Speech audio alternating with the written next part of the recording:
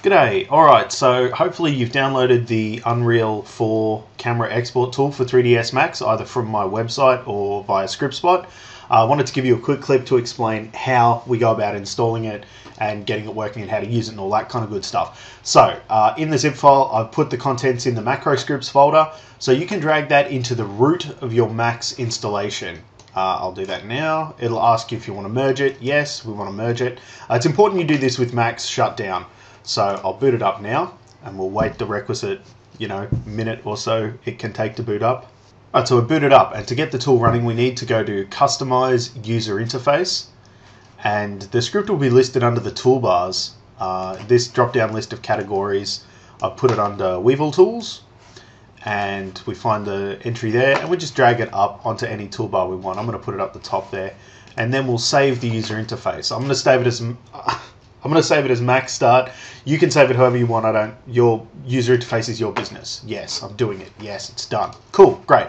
So then obviously you would proceed to animate your cameras in whatever scene you're working in. I have one already set up, just so that you don't have to watch me fumble through that process. Little Greeble City, kind of a little bit of fun. It's already exported into Unreal and everything, so I know that works.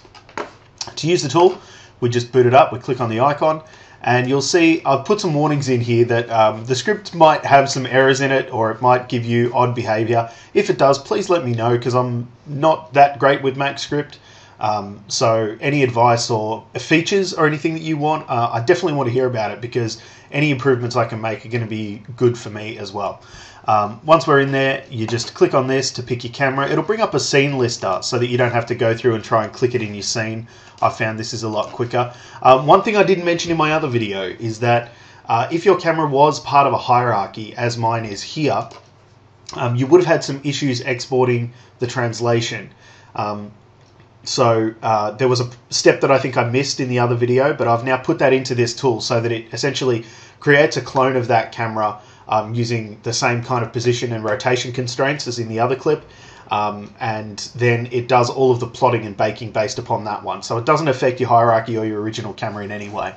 So we choose Get Camera, and it tells us which one we have picked. And we just click the button, and it's like instantaneous. And I have an offset camera that has all of my original animation working on it. So we'll just export that as an FBX. I've already got one here, Cam Bamage FBX. So we'll save that one. Yeah, I want to replace it. Some of the export options you just need to double check. You probably know this already. You need to ensure you have animation ticked. I've chosen to bake the animation. I think that's redundant in this case since it's already been plotted, but I leave it turned on anyway because it doesn't cost anything else, and it's just kind of a double check. But make sure that you have cameras enabled for the export. We'll hit OK, bam, that's done, and we can jump straight into Unreal where I have my beautiful city laid out, and we want to create a new matinee. We'll add matinee. I'll bring that over here so you can actually see it, and then we just import that FBX. Cam Bamage, open it. It'll ask if I want to create cameras that are in the file but not in Unreal. Yes, I want to do that.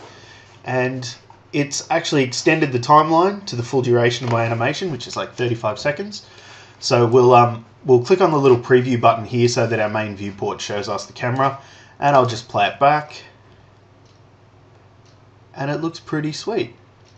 So there's a lot of different ways that you could leverage this. If you have, a specific character animation set, like paired animations and that kind of thing, I'm pretty sure you'd be able to export the skeletal animation at the same time as the camera.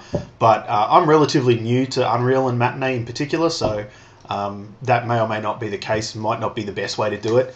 But yeah, so I got a sweet fly through of my little Greeble City, and it works perfectly. It's got all the little nuances in behavior and stuff like that, and it makes me quite happy. So I hope that it helps you guys. It annoyed me at first that it was all offset, so now you have a tool for it. Thanks heaps for downloading it, and please let me know if you have any issues. Have fun with it. Bye.